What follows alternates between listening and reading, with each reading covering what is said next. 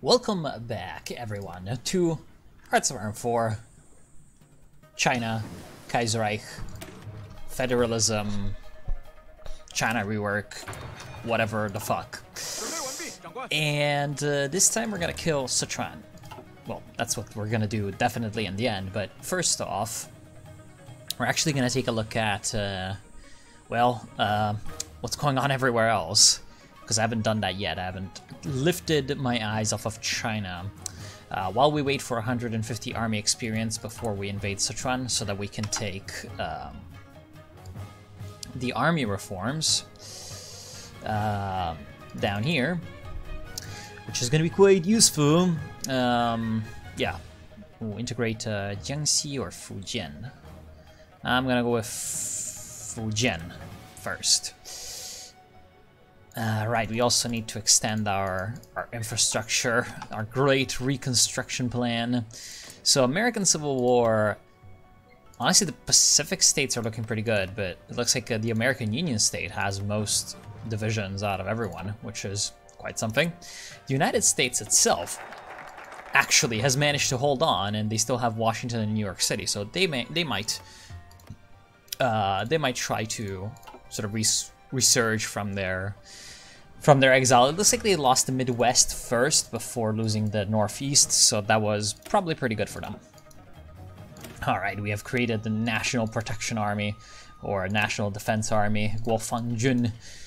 Back in the day in China, everyone named their armies in these like really pompous names. But yeah, we're gonna get to that later. Yeah, that's basically them.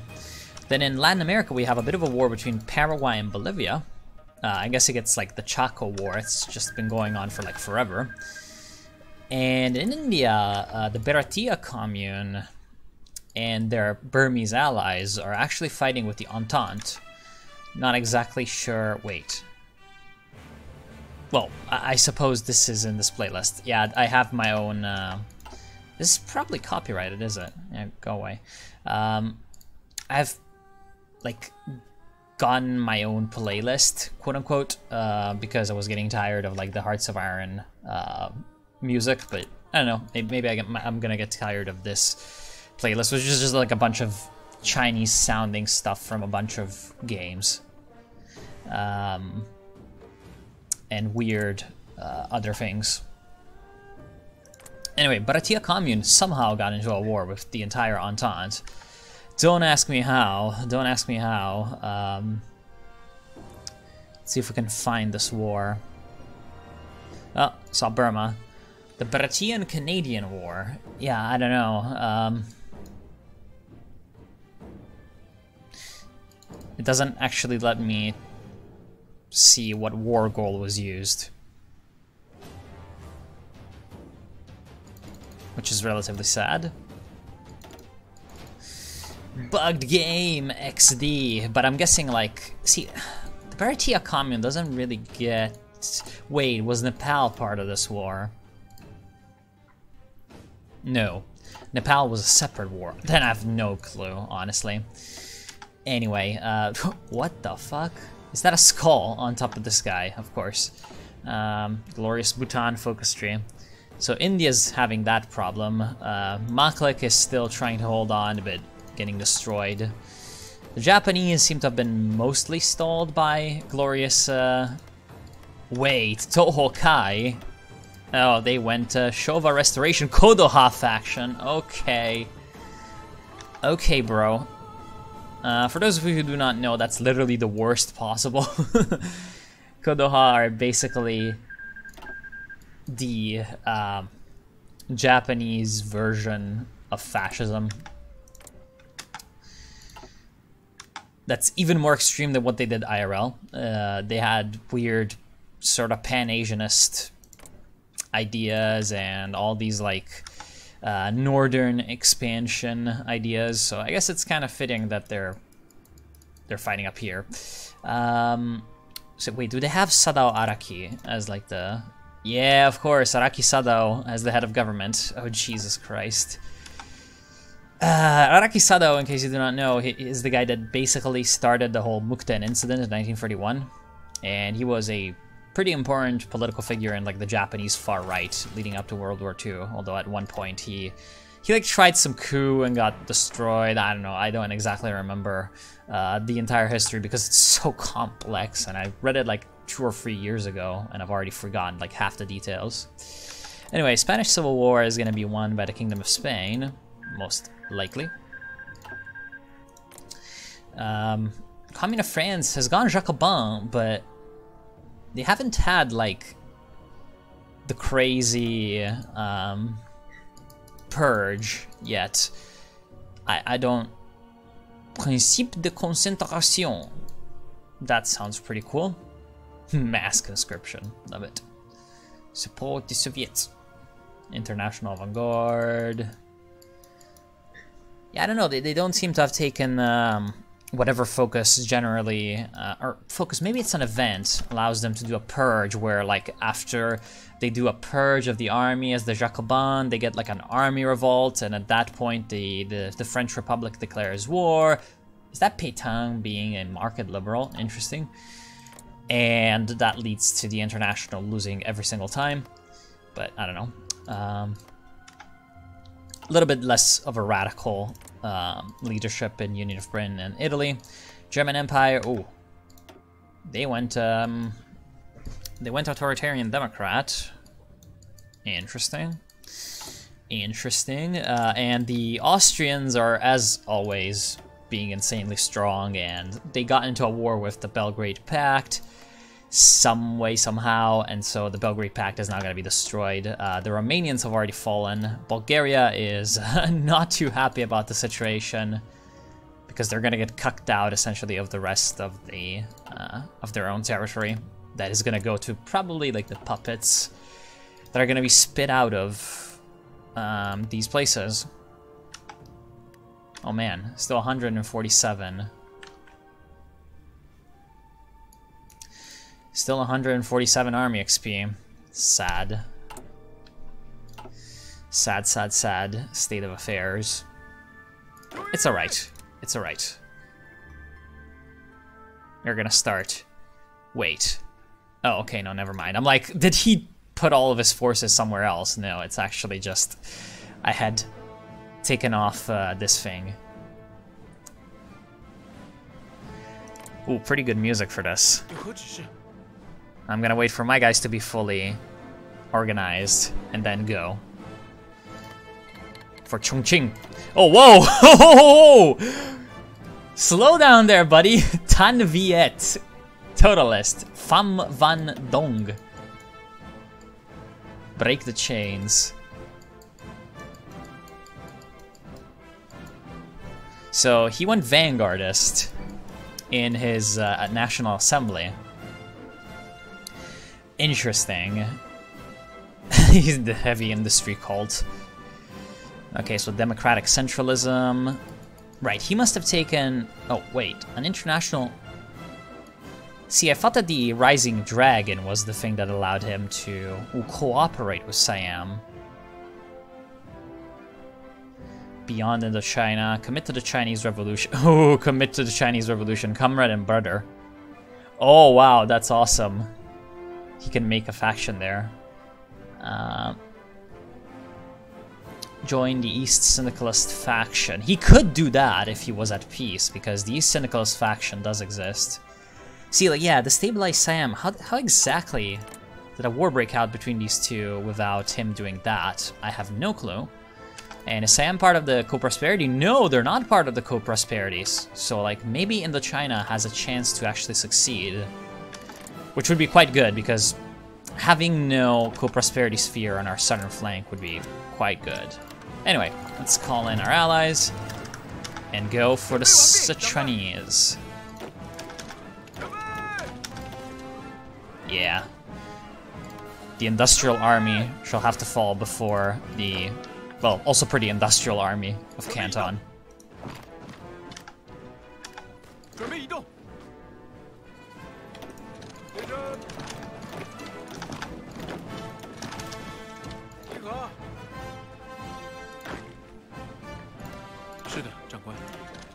Alright, pop in the force attacks.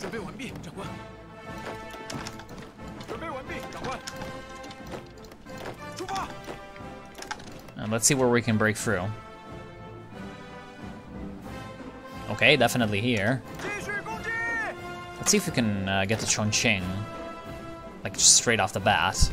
That would be quite the blow for them, because I think that that would be most of their industry. Oh, there are troops there.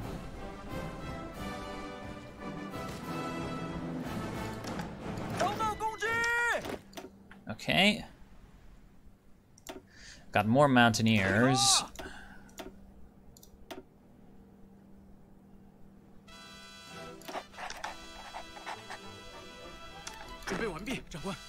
Okay, can you win there?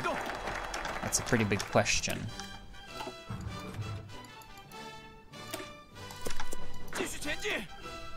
No. So, what we're gonna do instead is attack into here and hope that we can get an encirclement.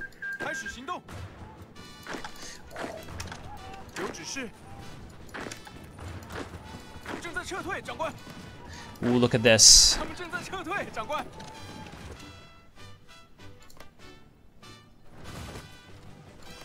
How many divisions? One division. It's a cavalry division too. If we get our mountaineers in there, that should be pretty good. All right. Unfortunately, we do not have any airfields out here that can reach Sichuan. Otherwise, we'd be able to use our air force. Sad. Sad business. All right, boyo. Come on. Kill him fast. Before he can get too many reinforcements.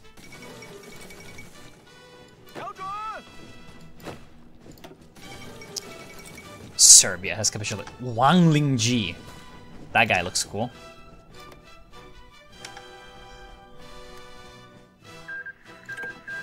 Whoa. Why did I see the Commune of France taking states? No, it was just Austria. Austria taking a million, trillion, gajillion bits of land, as usual. Well, that's annoying. Oh, but he's moving. Man, he's gonna take 7 days to move. Oh, Jesus, this is gonna be long. As always with these mountain hellholes.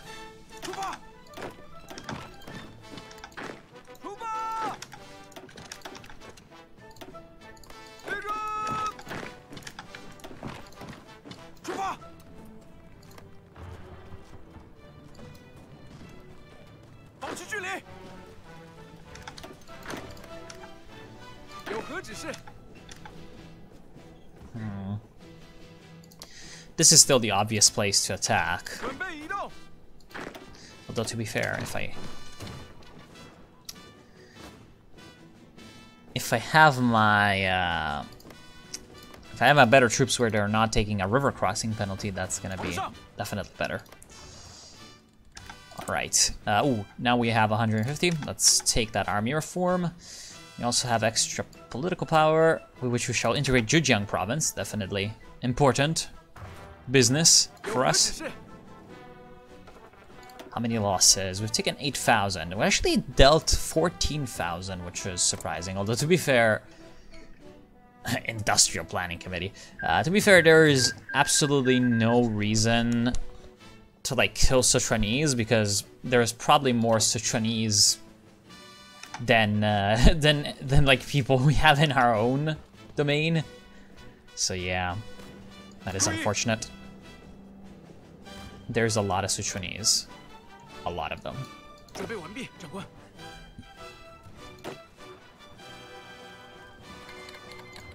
Of course. Socialist Republic of Italy declared war on the two Sicilies.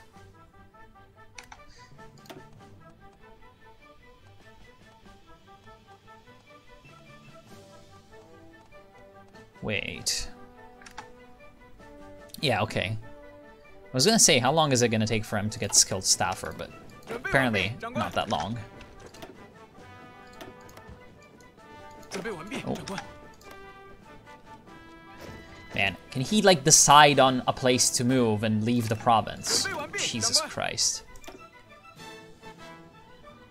是的，长官。有何指示？ Maybe we could just take Chongqing, honestly. At this point, he's only got a militia in here, which makes an assault pretty doable, especially if we use free divisions. Yeah, that's gonna be pretty fast. Another 3 days of battle.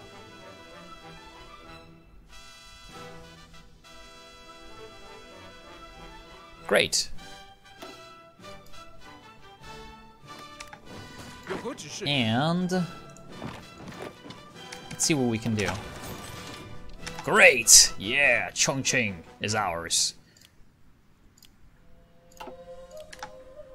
Amazing.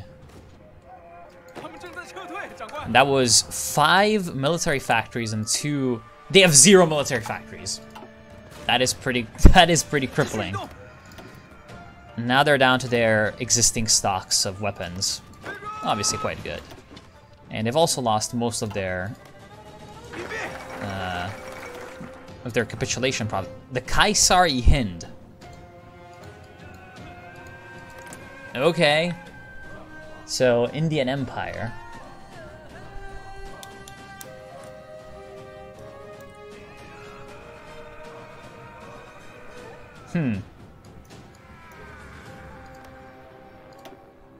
That is very interesting, because he's already like kind of federalized. I don't think he's gonna be, remove national spirit, decentralized rule. Okay, he might get like a war then. So pretentious. Yeah, these emperors, always very pretentious. So what should we take, the massive literacy or the professional training school? Now, professional training is going to give us minus 0.05 political power, plus 5% production efficiency base. The production efficiency base is nice. It's really good. But the extra stability probably is pretty good too, because we're at 40% stability. And that also gives us production efficiency cap, which is like basically the same thing, and 0.05 political power isn't really all that important. And Chen Yuming was like incredibly obsessed with providing good education as well.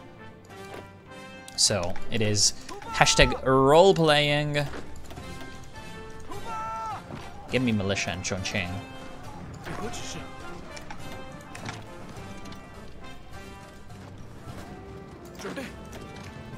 Now I do want to eventually transition into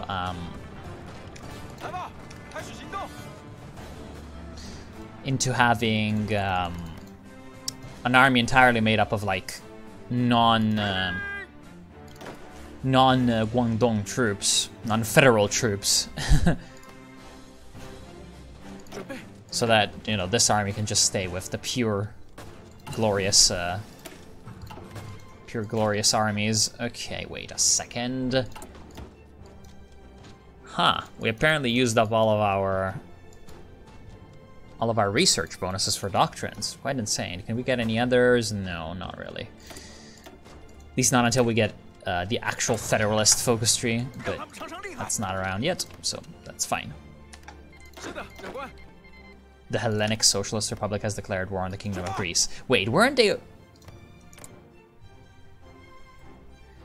Oh. Okay.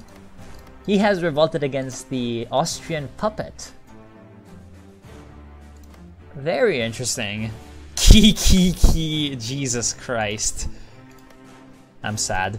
Oh yeah, he's screwed. He is so screwed. That's sad, honestly. That's really sad for him, because the Donau Adrebund had basically destroyed Greece's normal army, so he actually had a chance of winning. But, yeah.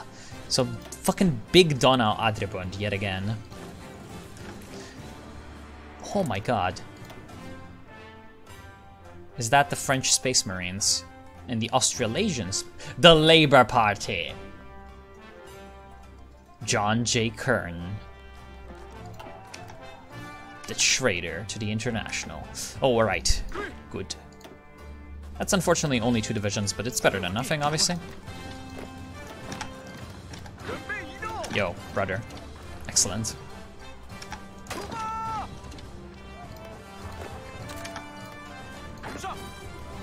Woman Sha, or Woman Shang, as someone said that thing is. Oh, and also someone told me to send an attaché to Russia so that we get constant army experience, and that's probably a pretty good idea, although I don't have the political power. So I will not do that yet.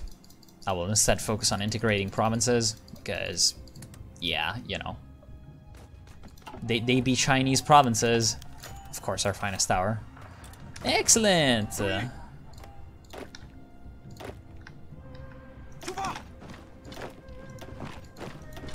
Alright. We are gonna go for Chengdu next, because that's probably the rest of their non-existent industry. And, honestly, if we take Chengdu, we should be very, very close to actually just defeating them outright. Without having to fight like the entire rest of their army off in random places. So that would be quite good.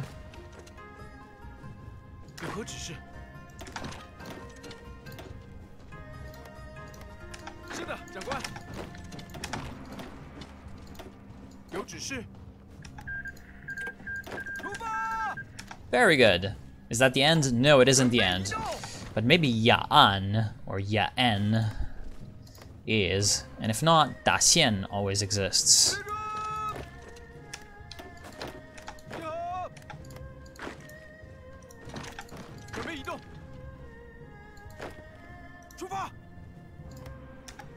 Excellent.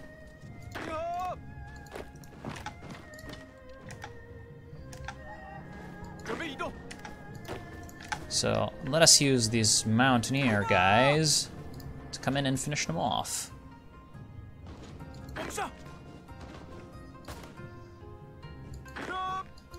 Because if we take these 2 VPs, we should be in a honestly pretty strong spot.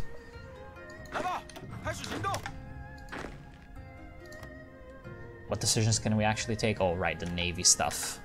Not needed yet. Now, who should we go after next? Once we're at peace, I think we can retake some of these decisions. Oh no, the Northwest conflict seems to, or needs to have ended. There we go. Demand the Sichuan cliques surrender. Take all states? Yes. Excellent. Can we even save the Ma's at this point? It's probably gonna be quite difficult. How many volunteers can we send? Still only 1. God damn it. Now we can also ultimatum Tibet once the Northwest conflict has ended.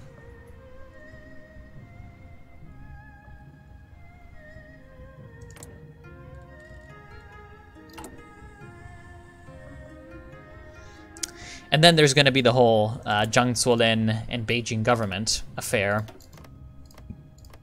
But that's going to have to wait for these 2 to have, you know, killed each other.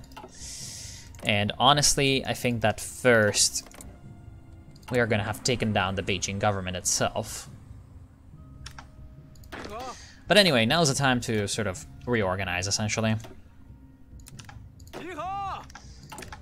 And wow, we actually have a stockpile of guns. Amazing.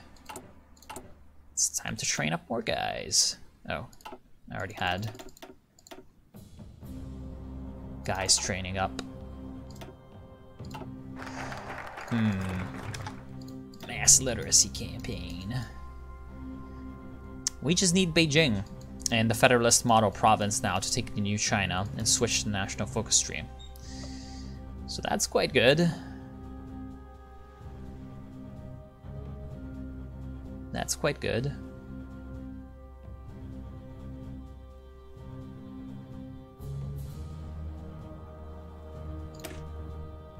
Reform local culture. Yeah, give me the extra stability. All right. So I suppose this is a pretty good time to end this.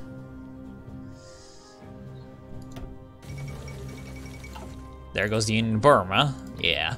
Ooh, we could just send our guys down here and continue aiding the Indo-Chinese. I don't think the Indo-Chinese are gonna come in and try to kill us. And the more problems they can cause everyone else, the better it's gonna be, so... yeah. Sounds like the Indo-Chinese are in the market for some volunteers. But other than that, that's gonna be a whole ordeal for next time. So I do want to thank you all for watching. Hope you've enjoyed. I'll see you soon. Have a good day, and all those nice things.